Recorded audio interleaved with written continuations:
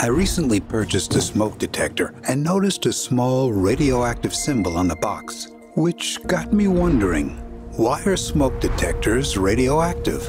Well, in this video, we're going to explore the inside of this smoke detector, see how it works, and understand how radioactive decay is used to detect smoke. Also, stick around until the end, where we'll discuss two related topics or branches: how Geiger counters work, and why atoms with high atomic numbers are counterintuitively small.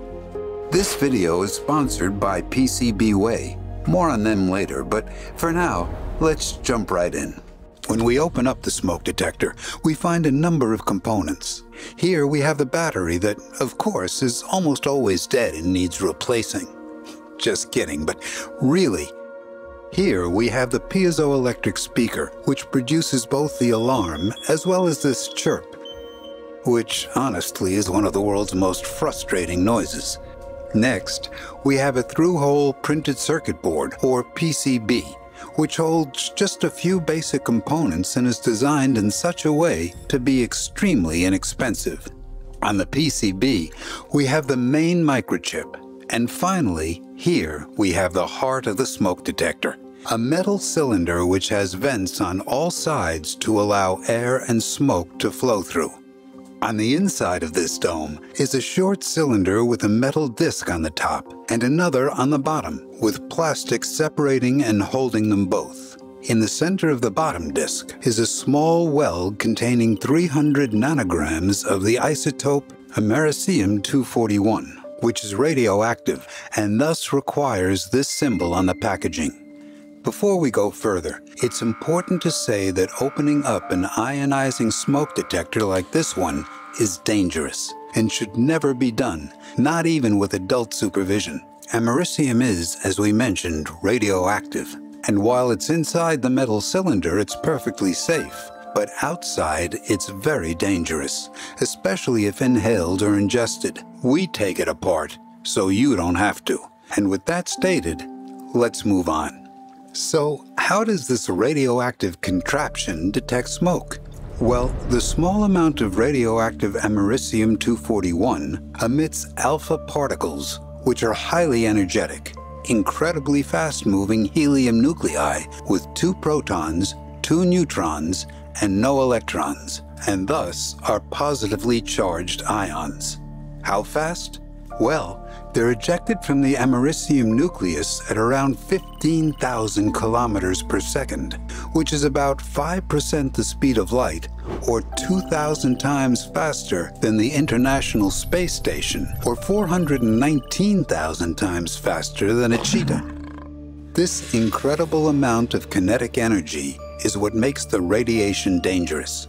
By the way, the other types of radioactive decay are beta and gamma decay, which are, respectively, incredibly fast-moving electrons and high-energy photons. However, in ionizing smoke detectors, the Americium 241 predominantly generates alpha particles. As these positively charged helium nuclei are ejected at ludicrous speeds, the alpha particles run into atoms in the atmosphere and knock off their electrons, thus creating positively charged nitrogen, oxygen, other gases, and thousands of free electrons. Note that any atom or molecule that has lost or gained an electron is charged and thus called an ion. In fact, a single alpha particle has enough energy to create around 10,000 positively charged oxygen and nitrogen ions and tens of thousands of electrons. This process is called ionizing radiation. A professor of mine once referred to an alpha particle as a bull in a pottery shop. Alpha particles run into everything, thereby creating atomic chaos. Here's a picture of a cloud chamber with Americium 241, and in it you can see the paths created by individual alpha particles. By the way, whoever marketed these radioactive smoke detectors as ionizing smoke detectors is a genius, because, let's be honest, no one would ever buy a radioactive smoke detector. But we digress. Outside of this device, these electrons and positively charged atmospheric ions would eventually recombine and become neutral. However, in this contraption, called an ionization chamber, we want to use alpha decay to help us detect smoke. And to do that, we use two metal discs and apply the voltage from the battery across the top and bottom discs such that the top is positively charged and the bottom is negative. As you may know, negative charges and positive charges attract, and as a result, the negatively charged electrons are attracted to the upper positively charged metal plate, and conversely, the positive oxygen and nitrogen ions are attracted to the bottom disk. A flow of electrons is a current, and using the circuitry in this chip, we can measure the current drawn to the top plate, which is what happens under normal conditions when no smoke is present. If you want more exact numbers, the amount of americium in this smoke detector, or alpha source, emits around 37,000 alpha particles every second, resulting in hundreds of millions of electrons being pulled off their atoms, but equating to only 50 or so picoamps of current, which is rather small. This provides a baseline for the amount of current flowing as a result of the ionizing radiation from the Americium-241. However, when smoke comes in through these vents and into the cylinder, the environment and circumstances change. Smoke contains a lot of carbon monoxide, carbon dioxide, larger soot or more complex carbon structures, unburned matter, volatile compounds, and a whole variety of other components. Thus, when smoke from a fire, smoldering combustibles, or burnt popcorn is present in the ionization chamber, it intercepts both the alpha particles as well as the ionized air molecules and electrons, thus preventing the electrons from reaching the top plate and positive ions from reaching the bottom plate. No electrons flowing to the top plate means no current is present, and this lack of current is measured by the microchip down here, which in turn triggers the piezoelectric alarm to alert you that there's a fire or that you're bad at cooking. Alpha particles are used in this application because of the three types of radiation, alpha, beta, and gamma. Alpha particles have the largest ionizing potential. In other words, they produce the greatest number of ions and a steady flow of current in the ionization chamber when no smoke is present. Additionally, although alpha particles are ejected with a tremendous amount of energy, they are, in fact, stopped by practically anything. This is because they're helium nuclei, which are much larger than either the beta or gamma particles. Just a few centimeters of air, a thin piece of plastic, or a few layers of skin cells are enough to stop alpha particles. However, gamma particles, or photons, are more dangerous because they're able to travel much further and through much thicker objects, and only dense metals like lead or layers of concrete can stop them. And beta particles can travel through skin, but just a thin sheet of aluminum can stop them. So, let's answer three potential questions you may have. Why is Americium-241 radioactive? How is it produced? And finally, are there other types of smoke detectors? Well, Americium-241 is down there on the periodic table. It has 95 protons and 146 neutrons in its nucleus, and 95 electrons in its shells. You're probably familiar with the idea that like charges repel each other. Well, here we have 95 positive charges and a bunch of neutrons all glued together by the strong nuclear force. However, the repulsive forces of these 95 protons and their ratio to neutrons makes the nucleus unstable, and as a result, it has a probability to repel 2 neutrons and 2 protons, and thus turn into Neptunium-237. In this smoke detector, we have 300 nanograms of americium, which equates to around 750 trillion atoms, and over the course of 432.2 years, that number will have decayed into 375 trillion atoms of Americium-241 and 375 trillion atoms of Neptunium-237.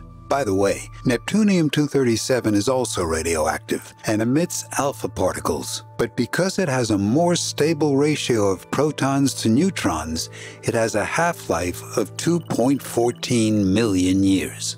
So then, let's move on to the second question. How is Americium-241 produced? Well, rather interestingly, it's generated in nuclear power plants with the neutron activation of plutonium-239 and 240 into plutonium-241, and then plutonium subsequently emits beta particles and decays into americium-241. That means that all ionizing smoke detectors have some material that come from a nuclear reactor.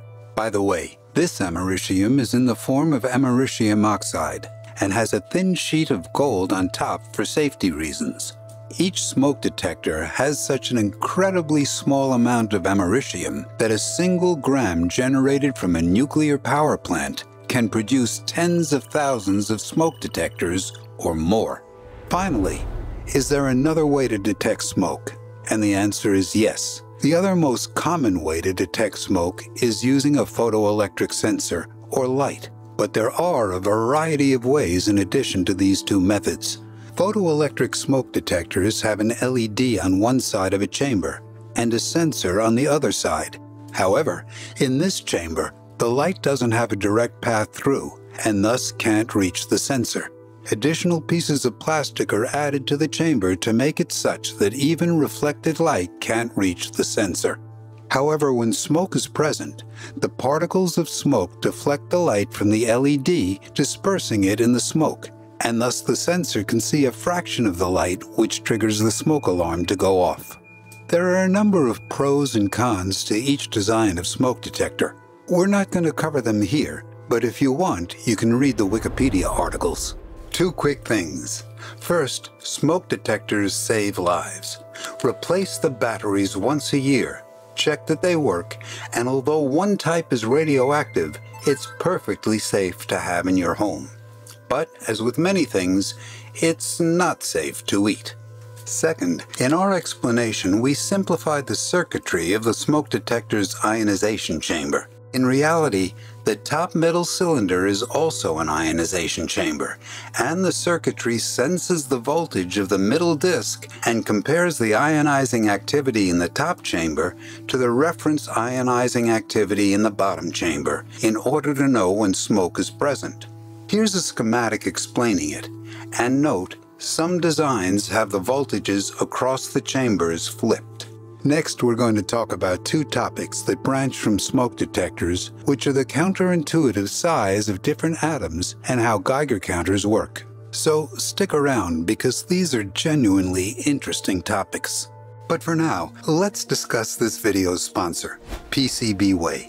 PCBs range from the simple, like this one inside a smoke detector with just a couple dozen holes and traces, to the incredibly complex, such as those inside GPUs with hundreds of components, multiple layers, thousands of traces running inside, and ball grid arrays with thousands of connection points.